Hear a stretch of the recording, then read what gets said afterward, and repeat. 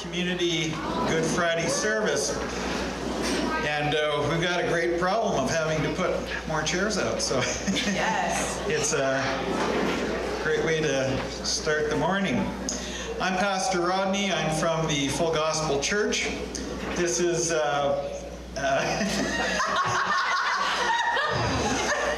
this is Dave and Krista from Mission Thando, and Michelle and Pastor Matt coming down the aisle here are from OneChurch. We have Wendy from the United Church and Father Chris from the Catholic Church. Our Lady... Church of Our Lady. Church of Our Lady. There we go. Oh, you're just waiting. Okay.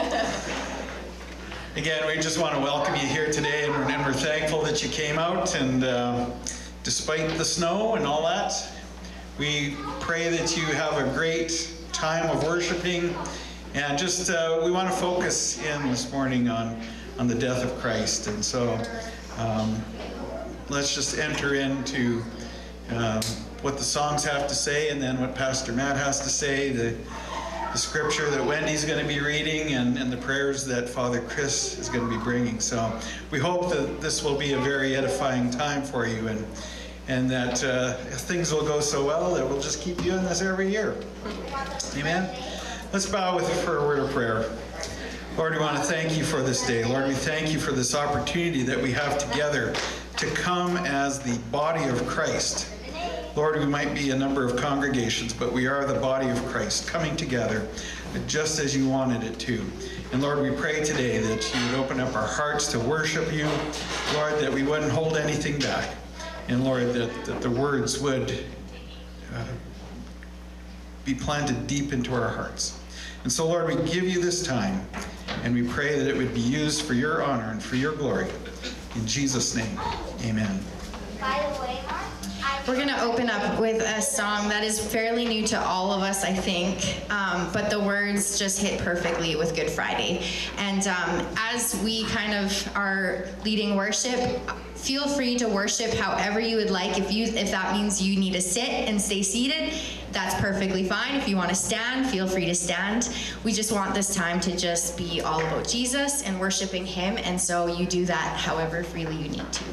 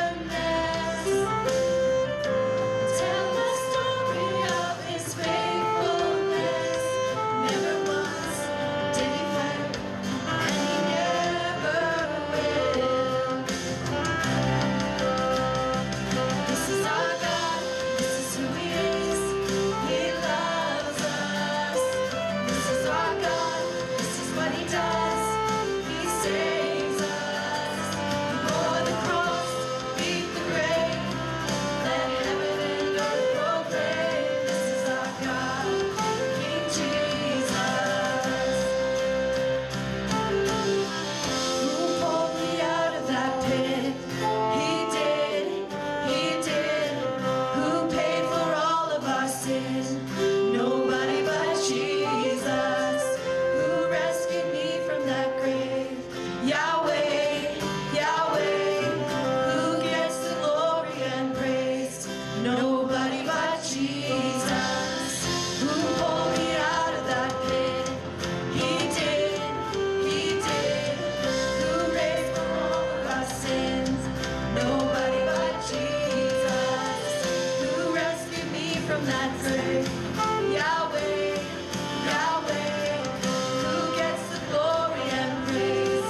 Nobody but Him. This is our God, this is who He is. He loves us, and this is our God, this is what He does. He saves us. He bore the cross, beat the grave. Let heaven and earth proclaim, this is our God, King Jesus. He bore the cross, beat the grave. Let heaven and earth proclaim, this is our God, King Jesus.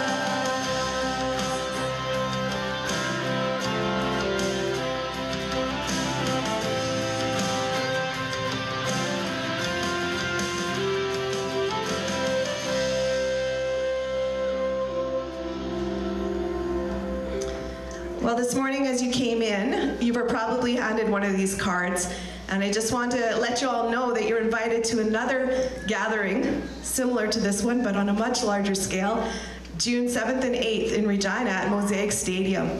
We're gathering all the denominations together to worship Jesus. And so I just want to extend that invitation. These are free tickets. There's no charge to come. And this morning we're going to take up an offering. And so Father Chris and Wendy are going to come around, and the offering goes to cover the cost of the building, and then if there's any extra, we're going to give it to a local charity. So we just want to invite you all to participate in that. And then kids, we have a video that's going to come on the screen here for you. As they're taking up the offering, you guys can enjoy that. Jesus had done some amazing things while he was living. Like lots of miracles. That's right. He'd shown everyone that God the Father was very loving and good and powerful. He had also promised that the kingdom of God was near. He'd given everyone a taste of that kingdom through those miracles. What's the kingdom of God? The kingdom of God is when the whole world will be made new again, the way God had always wanted it to be. Jesus promised that someday in the kingdom of God there will be no sin or sadness or sickness or death. What is sin again? Sin is when we ignore God and go our own way. Sin is when we say, I don't care what you say, I'm going to do it my way. And remember, because God is good and sin is bad, the price we pay for our sin is being apart from God. Oh, so in the kingdom of God, there will be no sin or sadness or sickness. In the kingdom of God, there will be nothing to be afraid of, not even death. But Jesus had just died. Ah, so it seemed like none of those promises were coming true. But that was not the case. Really? What do you mean? You see, something more amazing was happening that Jesus' enemies didn't realize. When he died on the cross, Jesus took all of our sin on himself.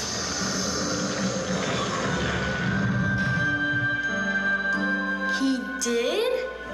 You see, since our sin turns us away from God, there can be no sin in the kingdom of God. So, Jesus had to fix the problem of sin. And he did that by dying on the cross? Yes. By dying on the cross, Jesus paid the price for our sins. Yours, mine, everyone's. Wow. Jesus really loves us. He sure does. But Another question? what about all the things that he said about the kingdom? I still don't get it. If Jesus was dead, how could any of those promises come true? That's a really good question, with an even better answer. Because he didn't stay dead.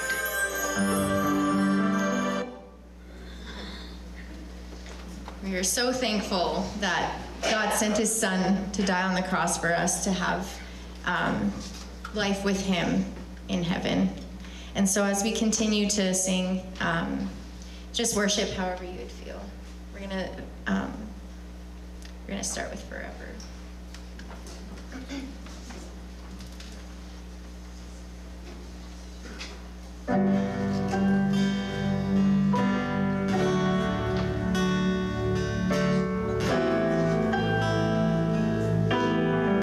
Feel free to stand if you like.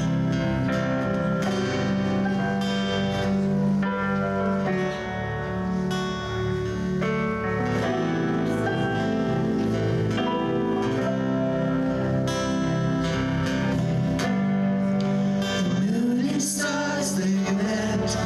The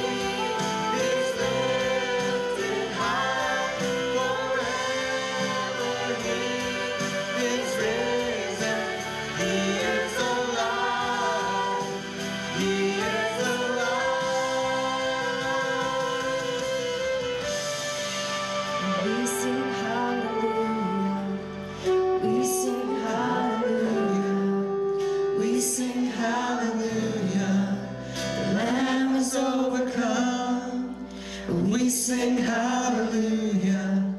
We sing hallelujah. We sing hallelujah. The Lamb is overcome. God, we thank you for that hope.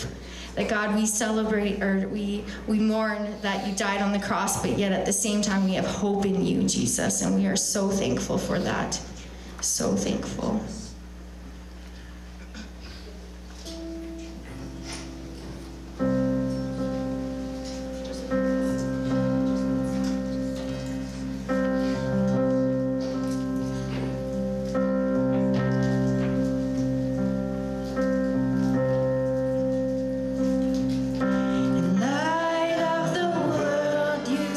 Down into darkness, open my eyes.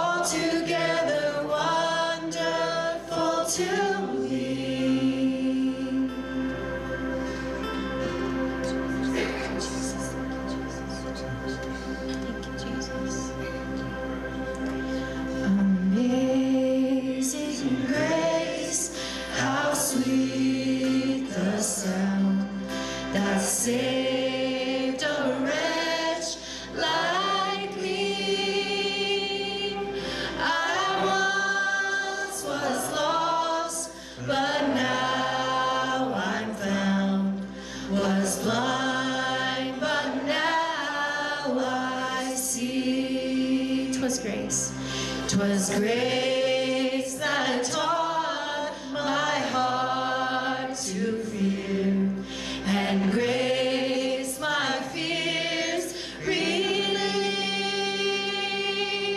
How precious did that grace appear, the hour I first believed. Through many dangers, Through many dangers, toils, and snares, I have already come.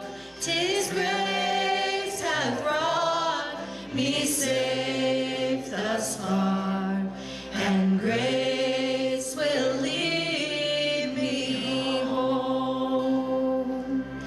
When we've been there 10,000 years, bright shining as the sun, we've no less days to sing God's praise than when we first begun. just the voices, Amazing Grace. Amazing grace, how sweet the sound that saved a wretch like me.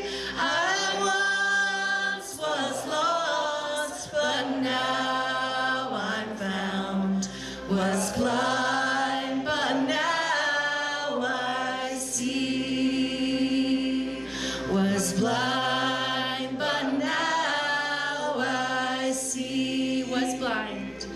was blind, but now I see.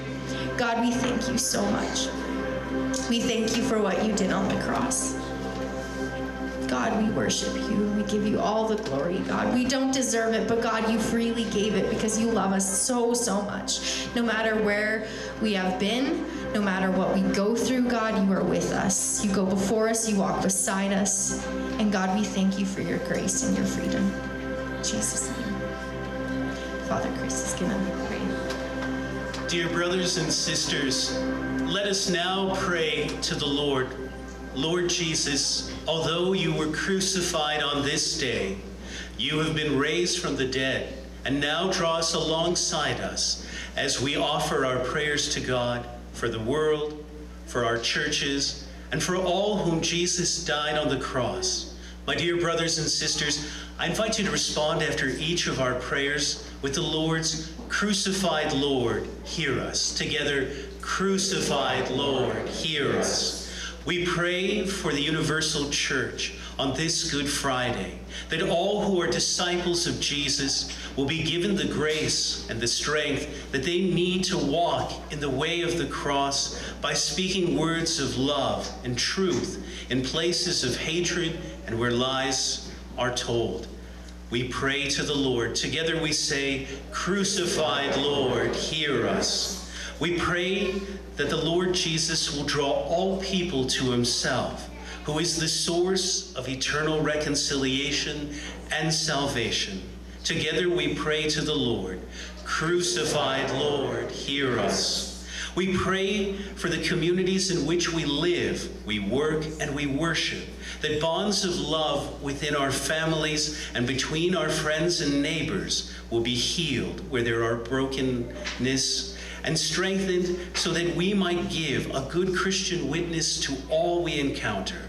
We pray to the Lord, and together we say, "Crucified Lord, hear us."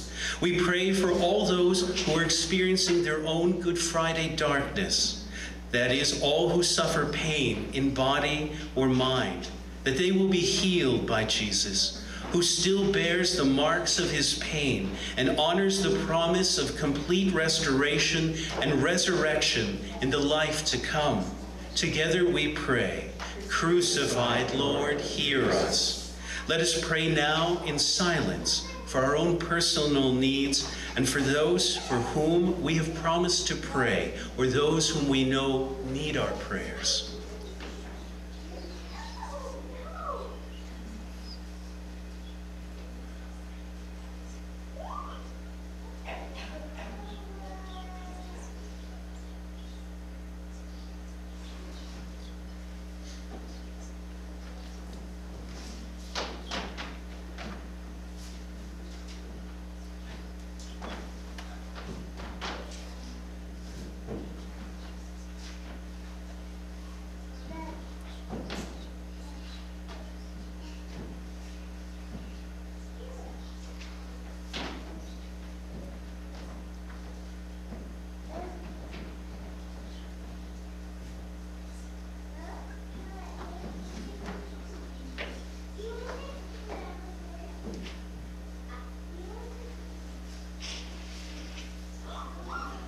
Together we pray. Crucified Lord, hear us.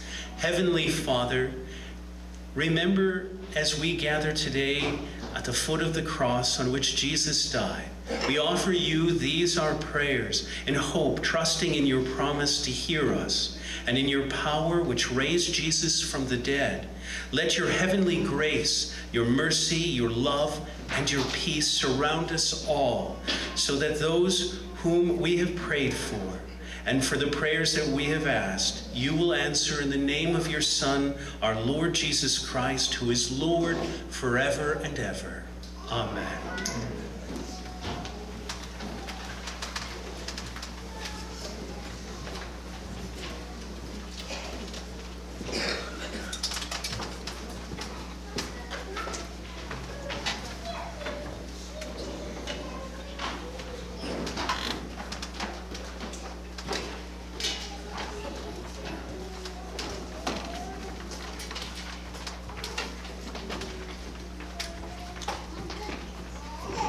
Our first reading of Scripture this morning comes from the book of Exodus, chapter 6, verses 31 to 35.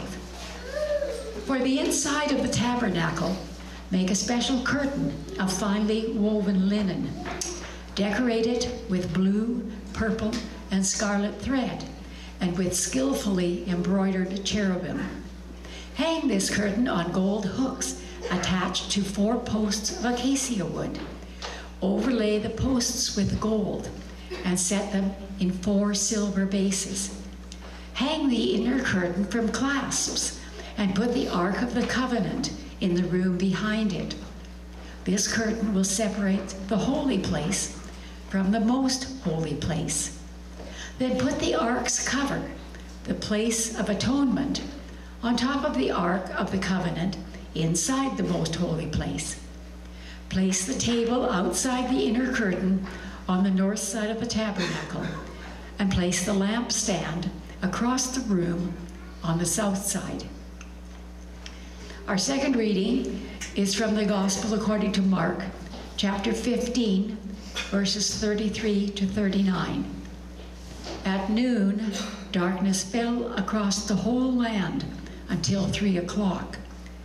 Then at 3 o'clock, Jesus called out with a loud voice, my God, why have you abandoned me?"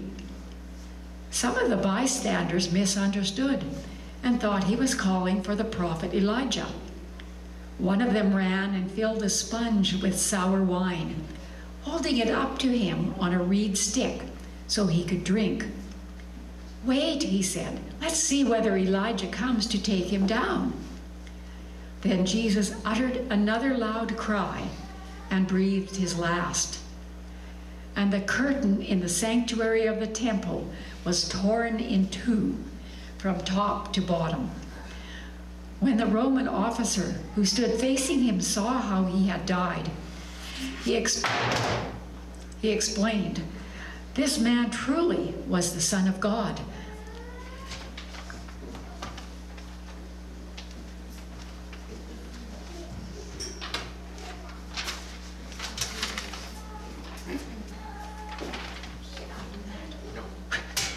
Nope. Test. How am I doing? Test. Oh. Test. Oh, there we go. Ooh. I could be loud if I had to be. It's not a big deal. I just want to say once again, welcome everyone this morning to our Good Friday service. I am Matt Redstone. I am the lead pastor of OneChurch, and it is my great privilege and honor to bring the word to you this morning. The first reading talks about this curtain that Moses was supposed to make. Moses is being told how to make the tabernacle. The tabernacle was to be a mobile temple. As the people of Israel were walking around, it had to be tore down, set up, tore down, set up. And in the front of this tabernacle was to be this curtain. It was a curtain like no other curtain. It was all decorated, ornate. It had purple and gold and blue. And I don't know about you, if I walk into a building and I see a curtain, the first thing that pops in my head is, what are they hiding? What's back there, and why don't they want me to see it, right? And as a kid, it was my mission in life to try to figure out what was behind the curtain, right? Mom and Dad had to keep an eye on me because I was sneaking off trying to figure out what is back there and why don't you want me to see it. If we go to a dessert theater, behind the curtain is the actors and the props. If we go to a hospital, the curtains are used to separate the patients. But what is going on in this tabernacle? Moses is told as it's built and the curtain goes up there to place the Ark of the Covenant behind this curtain. The Ark of the Covenant represented the very presence of God. And what the curtain was to serve, its purpose was to protect the people. See, since Adam and Eve and since they ate the fruit, sin had entered every single life. And so now there is this barrier because sinful man could not approach God without consequence. God tells Moses that if anyone sees me because I am sinless, because I am pure, they will surely die. And so the curtain served as a means of protecting the people, but it was a physical representation of the sin barrier that every single person was experiencing. So every time the nation moved, this curtain went up. This barrier went up as a reminder that we do not approach God as one of our homies, as one of our brothers, but we approach him as the creator God, and he is set apart. He is different, and because of this sin issue that each of us was dealing with, we couldn't approach him. And as time went on, each time the tabernacle was replaced by a temple, the temple was torn down, replaced by another temple. By the time we get to Jesus in the second reading, Herod the king had created this great big temple, and at the front of it was still the curtain. But they said the curtain was 30 feet wide, 60 feet tall, and as thick as a man's hand. They said if it got wet, it took 300 men to move this curtain. I've heard of really good blackout curtains. That is a little extreme. You're not just blocking light at this point, you're blocking everything. This curtain hadn't been removed, it was still there. And the people saw it every time they walked into the temple. And in the second reading, we read that as Jesus is hanging on the cross, and he cries out, "It is finished," and he breathes his last, the curtain in this temple is torn in two from top to bottom. Now imagine the effort it would take to tear this curtain completely. The width of a man's hand, 60 feet long. The only explanation was that God himself had torn it open. And the tearing of this curtain was the representation of what Jesus had just accomplished. Jesus had just taken away the sins of the world. Jesus had just taken away every barrier. You and I, because of what Jesus has done, have full access to God in his presence. We can hear his voice. We can have a relationship with him. Glory to God because of what Jesus has accomplished on the cross. But do you know what the Pharisees did? As soon as this whole season had passed, they put the curtain back up. The Pharisees went out of their way to put the curtain back up. They put the barrier back up. The problem is that humanity hasn't stopped putting up that barrier between them and God. How many of you have invited somebody to church and they said the response is, "Oh, I couldn't go to church. If I did, I'd burst into flames. Or I get struck by lightning." Right?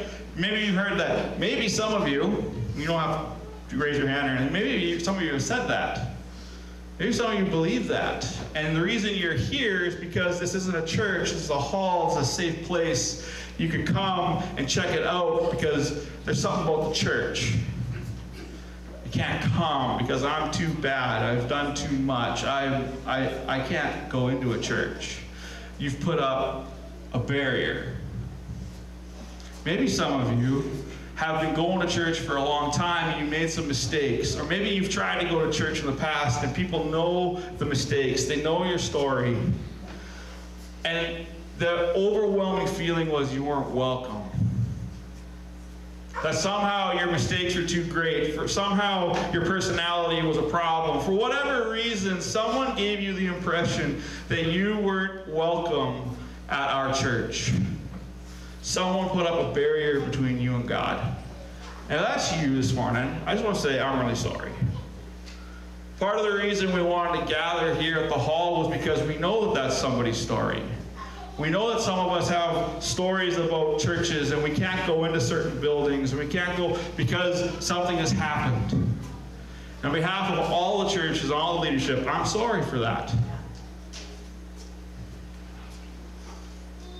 But the biggest barrier that I think we've started taking down today is the barrier that flies between churches. How many of you have been talking to somebody and discover that they are also a believer and you tell them what church and the response is, oh,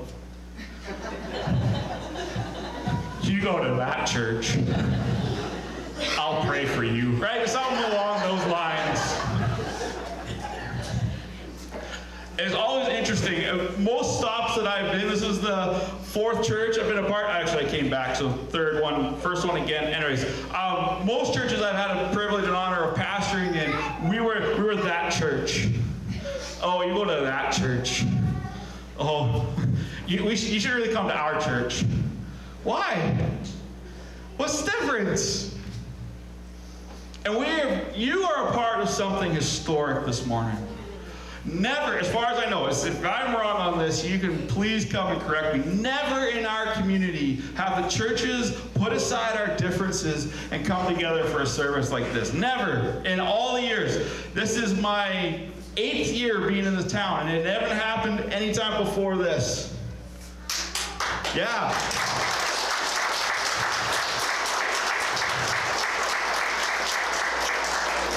Because your pastors and your leadership recognize that there's more that unites us than divides us. There's more that brings us together than keeps us apart. That what Jesus accomplished on the cross, that his resurrection, that the Holy Spirit that dwells within each of us, these things unite us. The mission of the church unites us. And so Rod said we want to maybe do this every year. I want to do more. I want to see us do more things together. I want us to tear down more barriers. Because our community and our region needs the church to be unified. Last I checked, when I read these Bibles, and I've read a lot, and I've read the original language, I don't see God coming back for the Pentecostal bride and the Catholic bride and the... Jesus is coming back for one bride, one body, and we're all going to spend eternity together. We might as well start getting along now.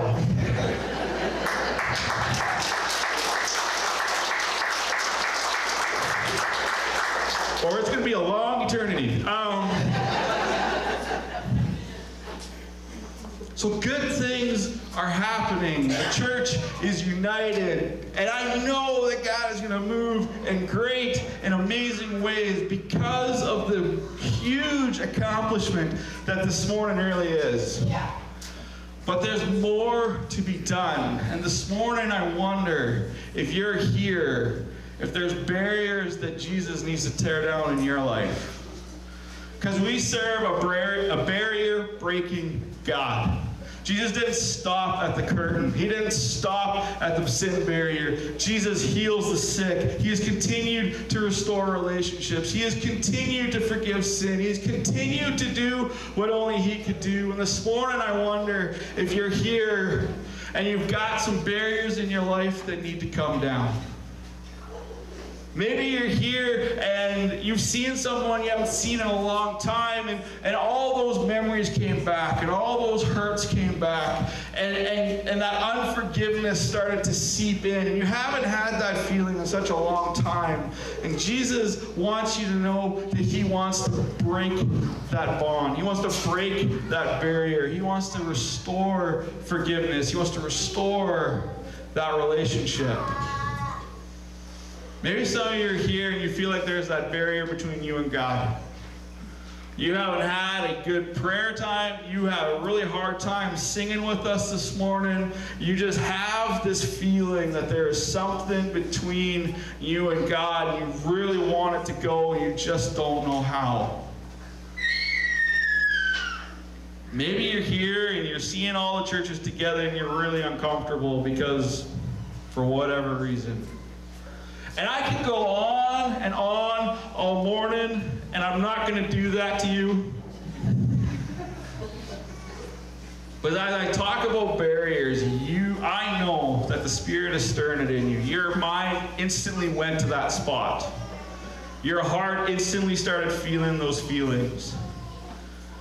And so this morning, I want to invite you to not ignore those feelings, to not ignore the opportunity that you have. There's no other time throughout the year. You've got all of us pastors and all of us spiritual leaders together, ready and willing to pray with you.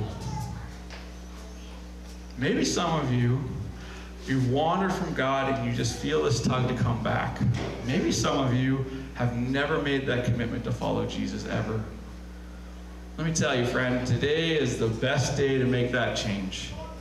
Today is a great day to pray that prayer, to come and to be prayed for, and to make that decision to follow Jesus for the rest of your life. I'm not going to sugarcoat it. It doesn't make life easier.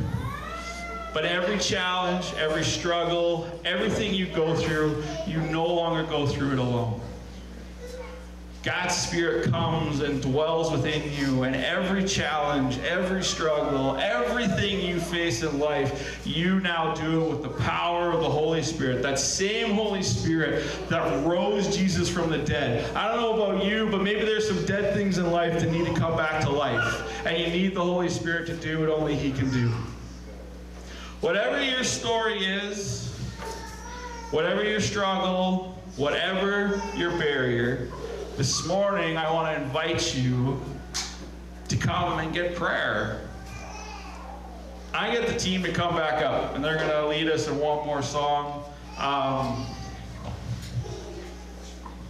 can be short-winded if I have to be. But we got lots of space up here. And we got nothing but time this morning. If you're here this morning and you need some prayer, you need someone to just talk to, whatever it is that you need, don't miss this opportunity. I mean, we'll be back at it Sunday. You can always come see us on Sunday, but there's something special that's happening here today. So don't miss the opportunity to come and be prayed for. Don't miss this opportunity to come and talk to somebody. I'm going to pray. I'm going to hand it over to the team. I'll be up here. I'll take the mic off because that's happened. We don't need that. I would love to pray with you. I would love to just take that time to just go before our Heavenly Father and just say, God, I need you to move. Let's pray. Heavenly Father, I ask you, Jesus, that you would meet us in this place. Holy Spirit, I ask you to speak to every heart.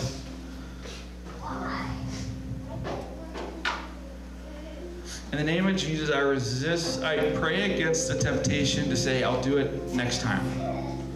I'll do it later. You don't know the days, the hours that God has appointed to you. You don't know if there's going to be a later.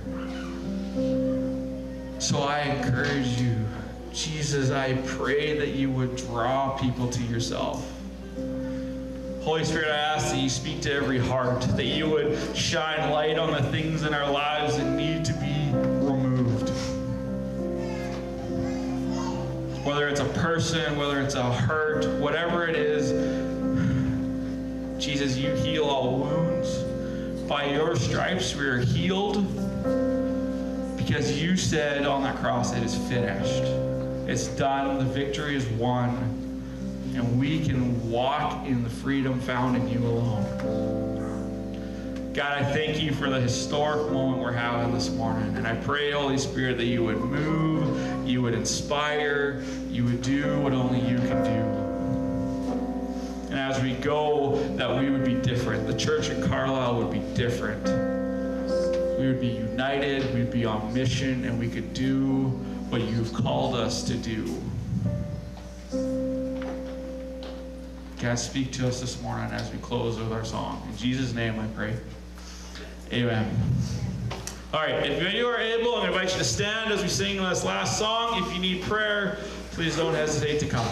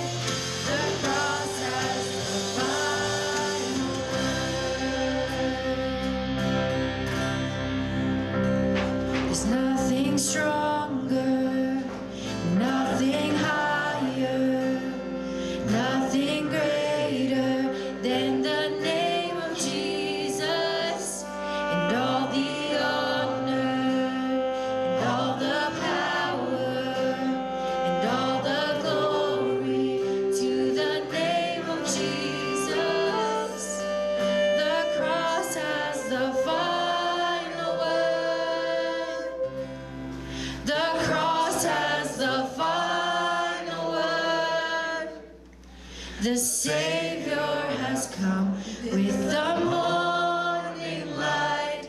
The cross has the final word. The Savior has come with the morning light. The cross has the final word. Thank you, Jesus, for that promise. Thank you, Jesus, for who you are. God, you love us so much, and we just thank you and we praise you for that. God, as we gather together and have a meal together and we chat and we talk, Lord, I pray that those dividers or those boundaries or those barriers that we put up, Lord, would just come down. That we would enjoy each other's company, that we would, that you would bless this food, bless the hands that have taken the time to prepare all the food, the sandwiches and the desserts, and even the coffee, Lord. I thank you for everyone. I thank you that we can gather together as one and just worship you and talk life to each other. And we thank you and we praise you for the cross. In Jesus' name, amen. We are probably going to take some time to maybe add a couple more tables. So if you guys could help with that, and I think everything is mostly set up, so you just kind of help yourself, grab a friend or a family or somebody and just chat, and happy Easter to all, and thank you so much, you guys, for coming out. This has been amazing, so thank you.